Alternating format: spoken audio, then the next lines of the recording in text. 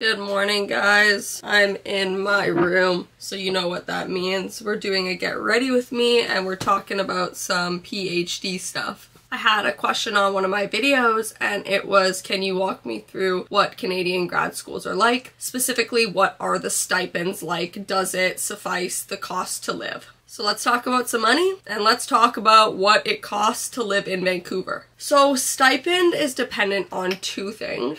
Your stipend is dependent on the amount your school says is the minimum stipend. In Canada, this can be anywhere from $27,000 to $30,000. Some schools even require a minimum much higher than this. And you can get paid this salary in two ways. So number one, you could have your professor buy you out. So they pay you per year to just work in the lab. Number two, if your professor does not have, for example, the funds to pay you this entire amount, then you have to TA and you'd be a full-time TA. Another way to get your stipend money, but you'd have to be a Canadian citizen for this. There are some international scholarships, but I can only speak on behalf of the Canadian Graduate Awards. But you can apply to the Canadian Graduate Scholarship Awards. So the CGSM is the master's one for the NSERC. I gotta look up what NSERC stands for. NSERC stands for the Natural Sciences and Engineering Research Council of Canada, a federal agency that funds scientific research, discovery, and innovation in natural sciences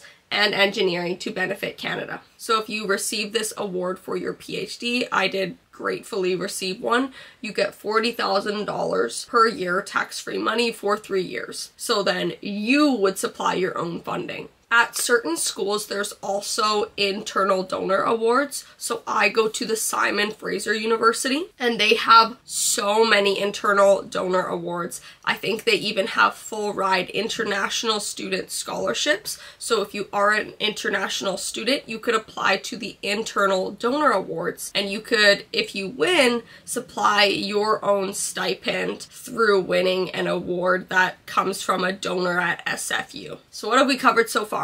Money. In Canada, you're making around $30,000 to $40,000, let's say at a minimum. Does this allow you to live reasonably in Vancouver? I'll break down my expenses. I pay about $1,100 per month in rent. I'll even pull up my calculator for you guys. So 1,100 times 12. So that's $13,200 per year. So if we base this off of $30,000, so that'd be what a regular PhD student makes, you have $16,800 left after rent, and that is if you have a roommate. So if you'd want to live alone, things get really expensive really fast. I have a roommate. I met my roommate at school. So what you could do is you could find a roommate on Facebook Marketplace, which is what I did in my first year. And then after I got to know my classmates, I then decided to room with one of my classmates in the following year, and we've been living together ever since. And even in my first rental, it was even cheaper, but it wasn't in as nice of a place. I paid $850 a month in rent. So if you have a roommate, rent in Vancouver is reasonable. But if you don't, I have heard the one bedrooms, one bathrooms will go for around $2,100. So you're paying double if you do not have a roommate, which I guess makes sense.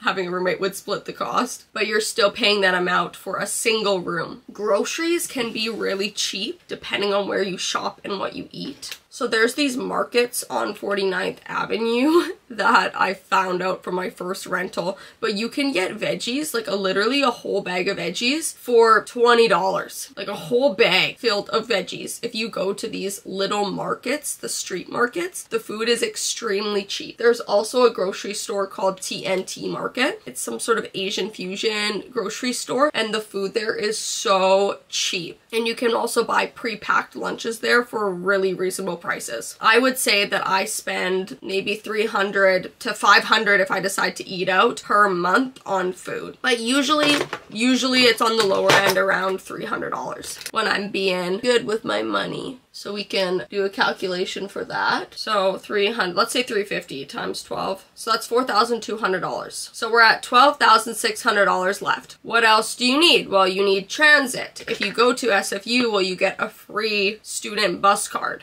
So transit is paid for within your tuition, and your tuition in the PhD program is stipend. Now, if you had a car and you wanted to drive, then this would obviously add a little bit of expenses in addition to food and rent. But if you don't drive and you're only paying for food and you're only paying for rent, then I would say yes, Vancouver is reasonable to live if you have a roommate. The roommate thing is really important. I think if you don't have a roommate, it would be tough to make ends meet. There's 2 exchange students in my lab. They're both postdocs though. The one postdoc has a roommate, which she met on Facebook Marketplace, and the other one lives alone. And the one that lives alone pays around $2,100 to $2,200 a month for a 1-bedroom, 1-bathroom basement suite. My other friend, who's from Spain, is paying around what I pay for a 2-bedroom, 1-bathroom basement suite once again.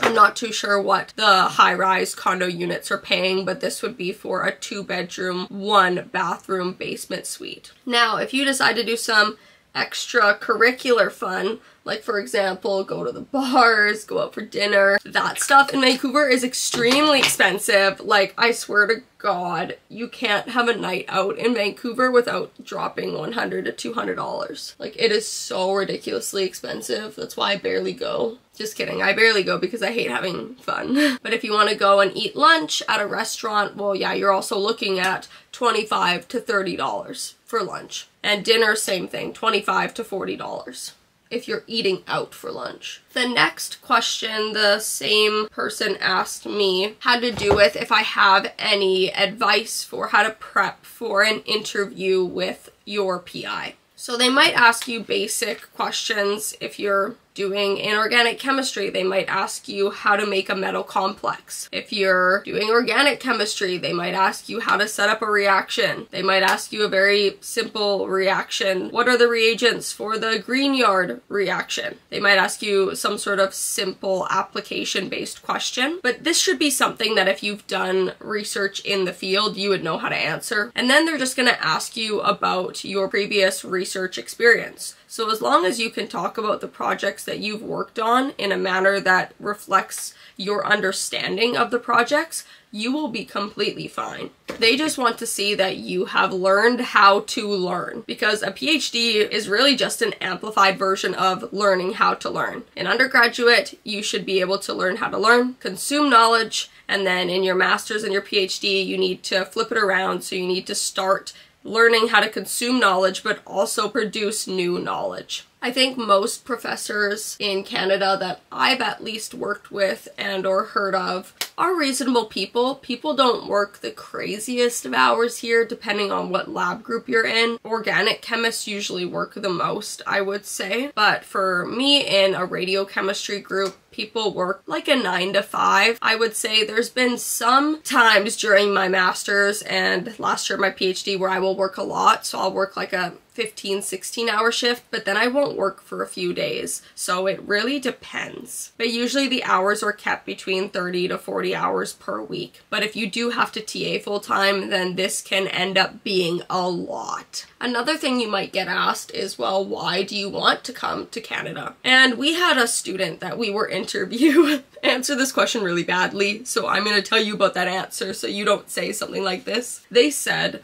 I want to come to Canada for the mountains. If I'm being honest, I'm not too interested in the chemistry. And you know what? Completely fair. We have beautiful mountains here in British Columbia, but don't say that in your interview. Say, well, after reading the publications on your guys' group website, I was really interested in the work that you are doing. And I feel that my previous experience doing this, explain whatever you've done in the past, would allow me to not only expand my current skill set, but implement the things that I have learned in a different situation, and I'm excited to learn new things. I would say something like that. So relate what the group is doing that you're applying to your previous research, how your previous research is going to benefit you in this new situation, and something you could potentially learn in this new research group. That's how I would answer that question. Even if I am coming to Vancouver just to see the mountains, like, don't say that. Don't say that. Alright, I am ready for school. I'm not really doing anything at school today. I just need to bring a gift to my PI. I always get her a Christmas gift, and then I'm gonna get coffee with a friend and then lunch with another colleague. And then probably come home and call her a day. But love you guys so much. Hopefully this video was helpful. If you made it this far, please make sure to leave a like, comment, save, and or subscribe to my channel. And let me know if you have any more questions that you want me to answer in the comment box down below.